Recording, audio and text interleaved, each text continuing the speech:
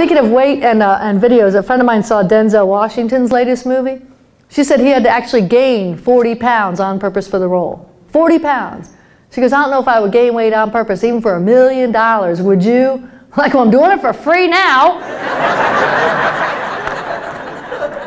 The older I get, the more weight I gain. My goal now, I just want to get back to the shape I was in when I thought I was out of shape. If I could gain weight and make $1 million, I would become a cash cow. So you get all these benefits, whether you're laughing out loud, whether you're silently laughing, that's for you accountant people sometimes, whether you're anticipating, or if you're just making yourself laugh, you still get the benefits if you're just sitting there making yourself laugh. This is the latest thing. Have you heard of it? Laughter yoga. Laughter yoga. Huh? Have you heard of it? No. It started in India, went to New York, maybe it skipped Texas, went on to LA. Shocker. People sitting around in a circle laughing about nothing, huh? Yeah, I tried regular yoga once. I can't do that because I got a birth defect. I was born with a spine. I do all these events at nice resorts. They always have like a spa. You know, I like a massage every once in a while, but have you ever checked out the food items on a menu at a spa? They are making stuff up with food items, aren't they? There is no research that a lemon sugar body polish is going to make you healthy, is there? We'll do it though. We'll tell our friends, oh yeah, I just got the paraffin wrap. For an extra $1, they stuck a wick in me. I'm a candle, right? One spa had a milk bath, a seaweed wrap, a raspberry relaxer, a vanilla bean dip conditioner. Like, I don't have time for all that stuff, man. I just went to Denny's and rolled around the buffet. I tried the milk bath, found out I was lactose intolerant. One spa had a couples fertility massage. I'm like, don't go to that by mistake.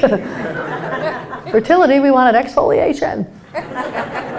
So, and we got the Fitbit. Norma joked about she got her 10, 20, 30,000 steps on the Fitbit last night. Yeah, I got one of those. Ooh, 10,000 steps, a little badge pops out, right? Yeah, I do 10,000 steps. I want a chocolate chip cookie to pop out. I found out how to get the steps in too. As I get older, I wear it at night to and from the bathroom.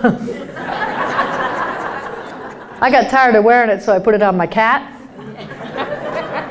Fitbit called to see if I was still alive.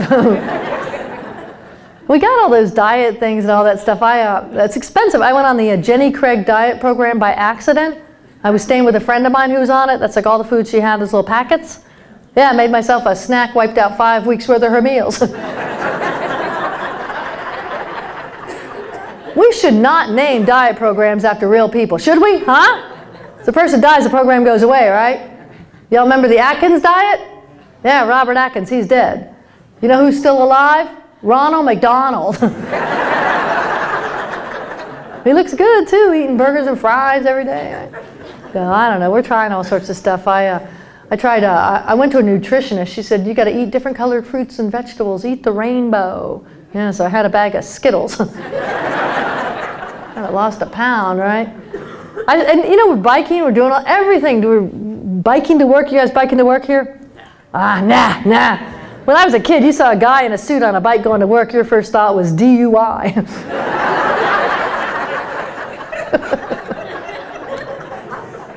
I went to, about 2 years ago, I did my bucket list trip to Africa, which was a lot of fun, but it was 15 hours one way in coach.